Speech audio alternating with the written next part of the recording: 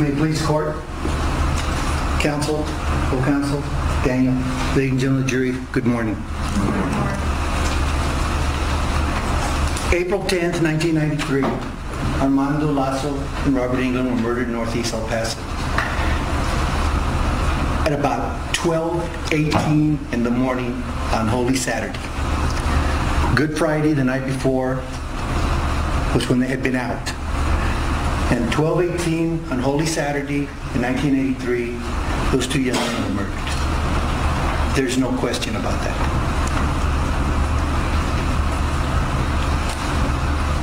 This is Northeast El Paso, and this is a pertinent area. The mountain, Mount Franklin is on this side over here. North is in this direction over here. East would be in this direction here. That's Trans Mountain Road. That's Fairbanks Road. This is Electric Street as it was known then, now known as Girl Scout Lane.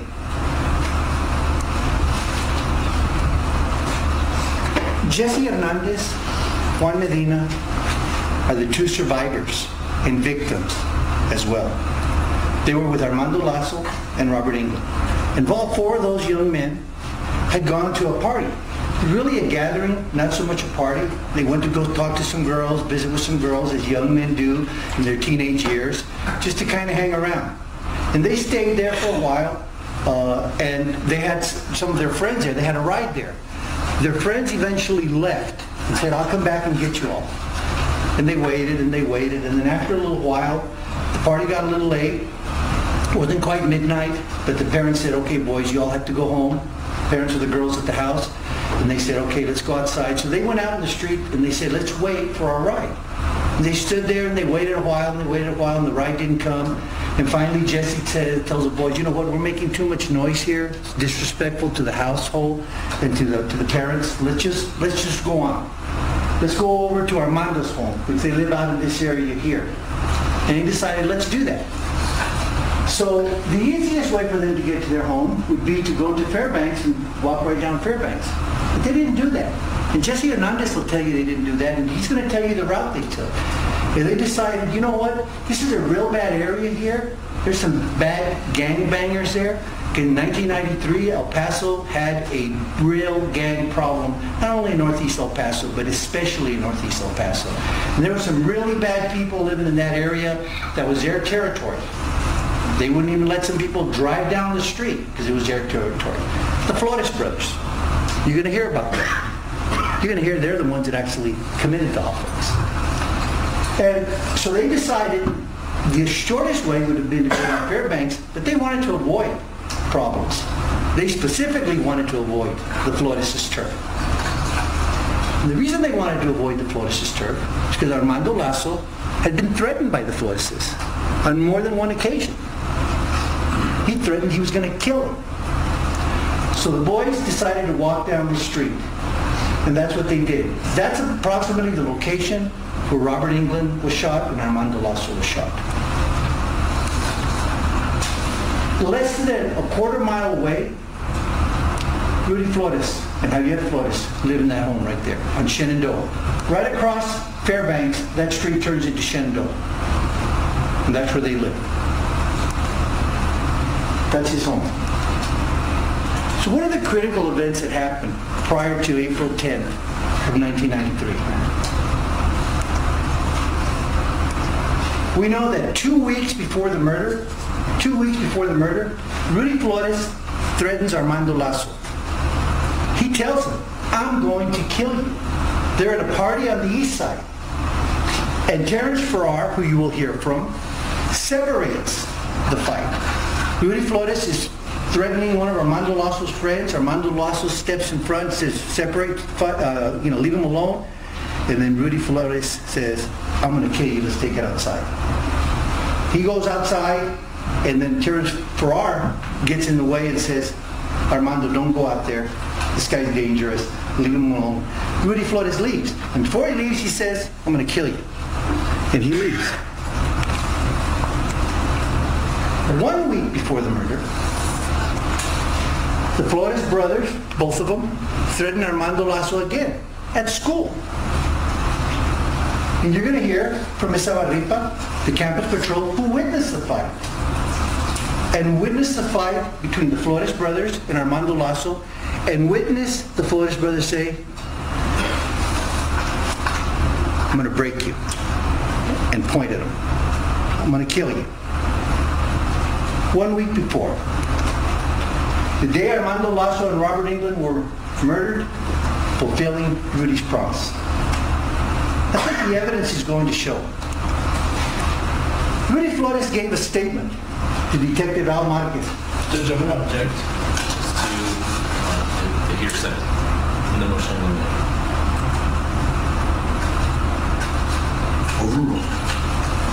That on April 14th of 1993, he gets a statement because Rudy Flores, in his own statement to the detective, says the next day he was a suspect. One of the officers went to go see him. Where were you? What were you doing? Immediate suspect, Rudy Flores. After the shooting, 12/18 is when it occurred. So when Rudy Flores talks to the detective McDaniels, he said, oh no, I was here. I was home. I was home all alone. That's where I was. Except that in his statement he says, well, where were you? He says, well, I was with some friends, Jose Juarez, Betty, and we went over to Ben's house. Where does Ben live? Ben lives on Jamaica Street. Where? Well, interestingly enough, that's where Ben lives, and that's where the party was. And Rudy Flores tells the detective, you know, I saw some boys outside on Jamaica Street when I drove by, and they just kind of stared at me. He didn't say they mad dogged me, but he said they just kind of stared at me. But I ignored them and drove right by. Okay? And that's approximately the location where they had this cat and mouse game with a vehicle that the prosecutor told you about with the 4 victims. The victims initially thought, that's our ride. That's our ride. But from the distance in the dark, they really couldn't tell. And then they kind of went cat and mouse and they went ahead and they went away. So the boys continued walking there. And what happens? What happens at 12:18? Well, we know what happens at 12:18 because the Gormans, who lives right across the street from where this incident occurred, heard 5 or 6 consecutive shots. We know there were 6 because we found 6 shell casings, the evidence the police found, right on the street outside their home. The Gormans were in their bedroom. It was at 12:18. Mr. Gorman called 911. Mrs. Gorman looks out the window. Then there's, within seconds after the shots, they hear a frantic knocking on the door. And it's Armando Lasso that's going there for help, right? He's knocking on the door. He opened the door and he collapses in their doorway. But we know at the time that it occurred simply because of the 911 call that came in. Rudy Flores places himself at the scene of the crime at 12:18 in his own words. Because he says in his statement, because see, Rudy Flores is street smart. So he's concerned that somebody might have seen my car drive by there. So how do I explain my car drove by there? So he says in his statement, oh, I went and dropped off Betty, and then I went down Trans Mountain Road. He tells them the route that the boys took. And then I drove up Electric Street because I wanted to go straight to my house. And when I drove by there, there was no lights, no sirens, and I didn't see anything. Well, what time did you drive by there? And Rudy Flores' own word says between 12:15 and 12:20. That's his words to the police, to the detective. He puts himself at the scene, opportunity, at the time that the offense occurred. Less than 24 hours later, less than a quarter mile away, Rudy Flores is present in another shooting. That's his home. Another shooting occurs at that home, the home of Robert Wayne Williams, where Rudy Flores is a witness to a separate shooting. He's a one-man terror, terrorizing that community. The detectives' investigation that they did during the course revealed that in 1993, at least 5 or 6 different people admitted to the shooting. 5 or 6 different, for whatever reason. They were either bragging, they were just talking, wanted to be tough. But the detectives got information from 5 or 6 different individuals that all admitted to the shooting of Armando Lasso and Robert Engel. The 2 surviving victims, Jesse Hernandez and Juan Medina, you will hear, they were accused by Detective Al Marquez of committing the murder. Jesse Hernandez was a young man, 16, 17 years old. Okay? He's a victim. He's victimized. His 2 friends were killed. He goes down to give a statement. They take him down, and what does a detective that's been being a detective for 14 years, very experienced, he says, I know you did it. He goes, just tell me I know you did it. Your friend already gave you up. You committed the offense, and I know you did it. He said, I didn't do it. You're going to hear from Jesse. You're going to hear how he was terrorized by the detective because they had no evidence. So they're just accusing, in his mind, you had to have done it. He says, I didn't do it. Jesse Hernandez is going to tell you that he was so terrorized, he was so scared by Detective Marquez, he was so bullied, that he said to himself, maybe I did it. I might have blacked out. Jesse Hernandez came this close to admitting to something he didn't do. Because he kept thinking to himself, and he's going to tell you, so the evidence is going to show that I thought I might have done it. Did I black out? Did I hurt my friends? It doesn't make sense. I wouldn't do that. He knows he didn't do it. But how vulnerable is a 16-year-old boy in the hands of an experienced homicide detective who's telling you, your friend already told me you did it, so just admit it. Or you're going to go to jail for the rest of your life? You're going to get the electric chair? You can imagine the terror of that boy. You're going to see it. You're going to hear it.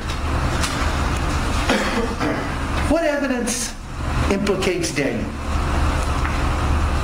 There's no physical evidence. There's no forensic evidence. There's no scientific evidence. There's no eyewitness testimony. There's no fingerprints. There's no DNA.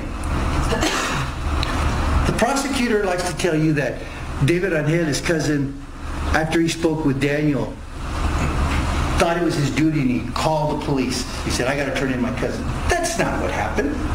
David Angel, you're going to hear from him. What the evidence is going to show is that the detectives were under a lot of pressure to solve this case. So they started looking around for different suspects.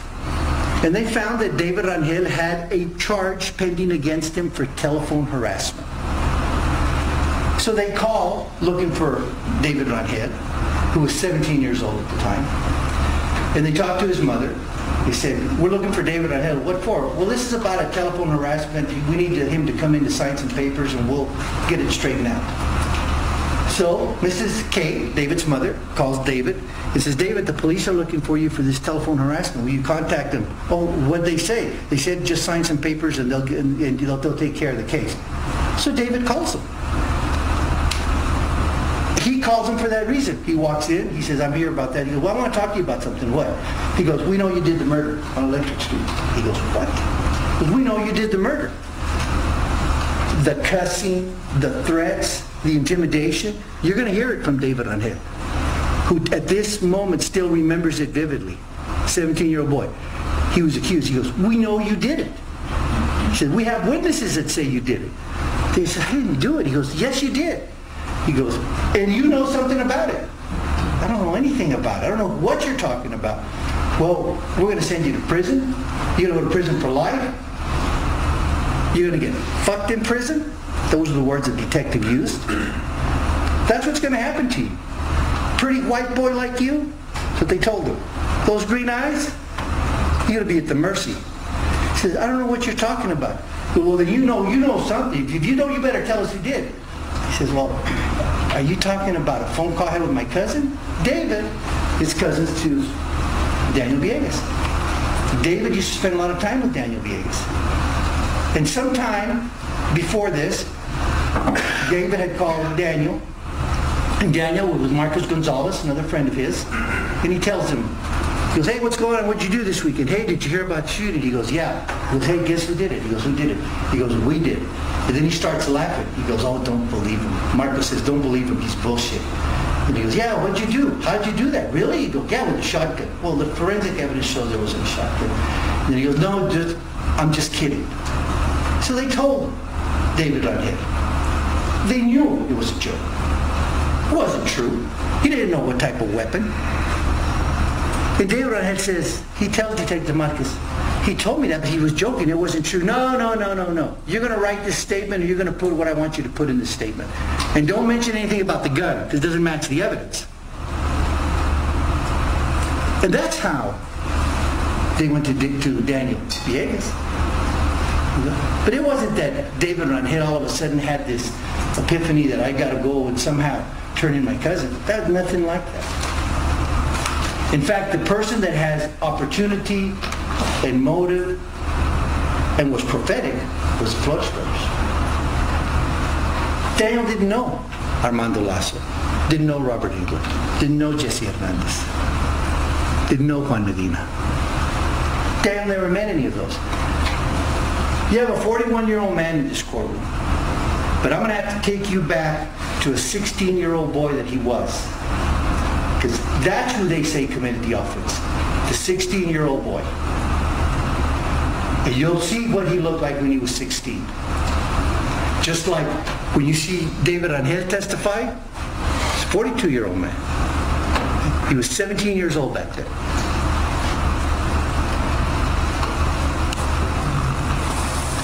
Prosecutors tried to tell you that there was a person that was at the mall with a friend, and that allegedly Daniel went up to him and said, yeah, I'm the one that did the shooting.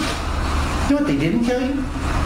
Is that lady, Angelica Hernandez, that was at the mall, didn't know Daniel, had never met Daniel, never spoke to Daniel, never reported it, this alleged statement.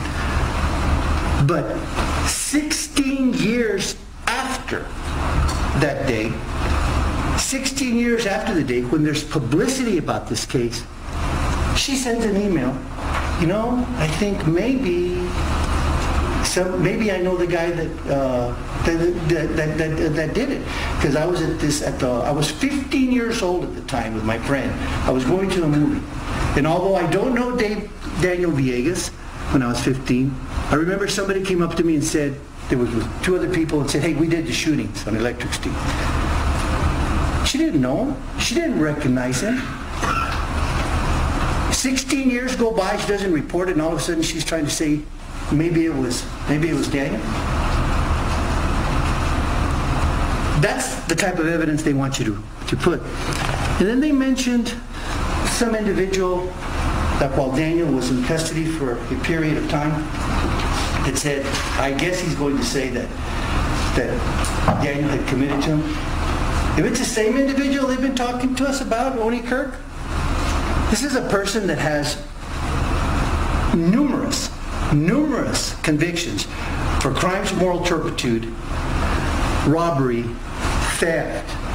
He's a liar and he's a thief.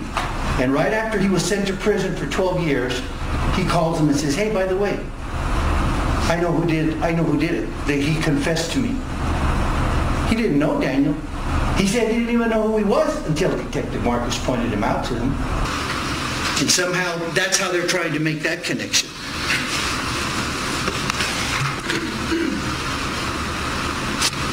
They are desperate.